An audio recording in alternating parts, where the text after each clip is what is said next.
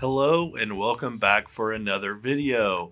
So today I'm going to be showing you some photos that I recently shot with my MamiyaFlex and some CineStill 400D in 120. It's a medium format camera, and I wanted to do a little self-portrait session at home to kind of spark the creative vibes and just start off 2023 with something that I've been wanting to do for a while, but I've been holding off on, and that is some self-portraits.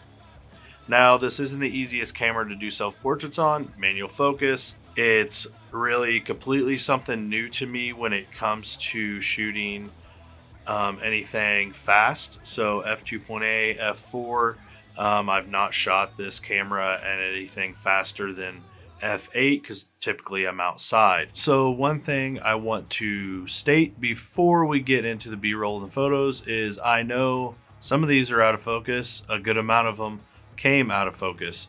I would say shooting at f2.8 or f4 is going to be a lot tougher hitting that focus. And then I also was trying to pre-focus where I was sitting by having my wife sit down, and then I would sit down and she would take the photo by hitting the shutter for me, or I would allow her to try to focus it herself.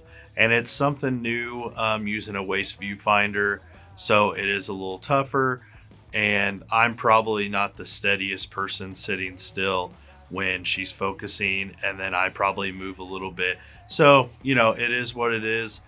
Things are going to be out of focus here or there.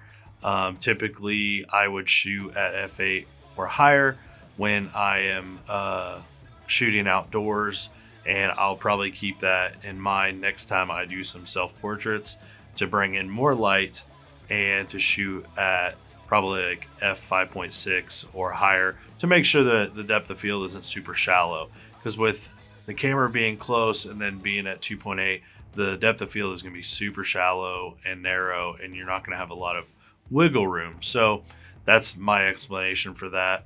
Not trying to make any excuses, just what it is. So here we go.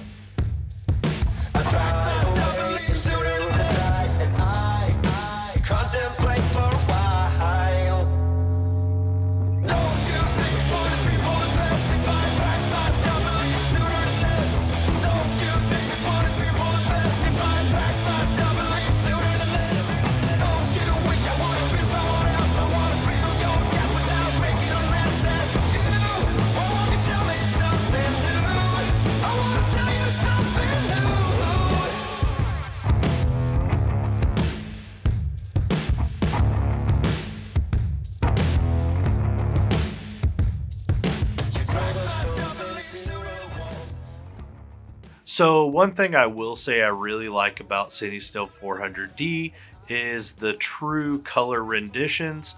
There's not really any hues of like Fuji greens or Kodak, like that warmer tone that Kodak gives off. I feel like it's just pretty natural.